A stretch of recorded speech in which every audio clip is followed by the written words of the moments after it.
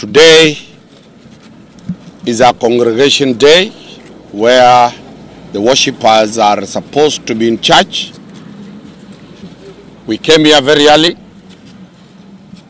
and found the door to the temple of the Lord has been barricaded by police officers.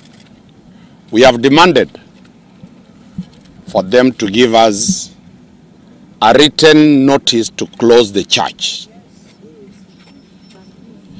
They don't have any written notice, either from the area chief, either from the OCS, either from the OSPD, or county commissioner, or the inspector general, or the minister for interior, or any court of law in this country.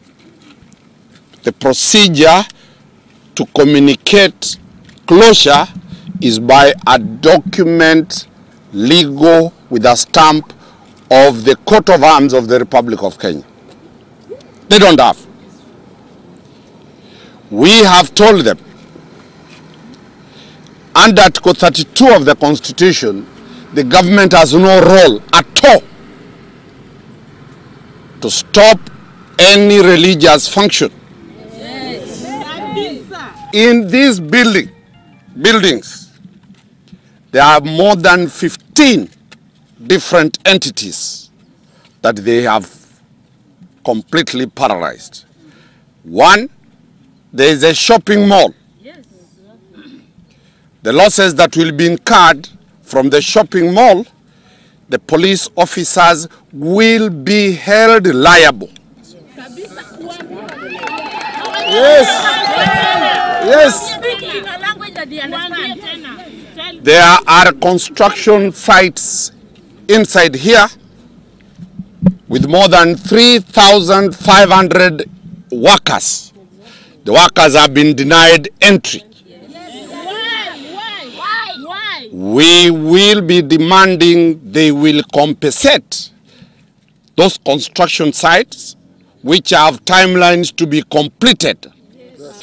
There is a church that is going to go for 45,000 people, but because of pastors' tribulation, we are anticipating over 100,000 people coming to worship.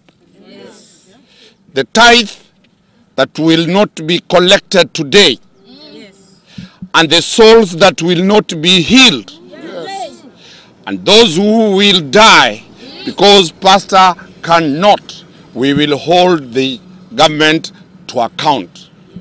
So this is properly a religious persecution. You have never seen anywhere a church of God in this country closed. If they will not allow us to hold the church here, the church can be done even outside. Yes! Yes. So that is the position. Injili lazima iende mbele. Kwa hivyo yale nimesema kwa Kiingereza ni kwamba hawana amri yoyote ya chief, ya serikali, ya provincial administration, ya polisi, karatasi yoyote ya serikali ya kusimamisha mahubiri ya leo.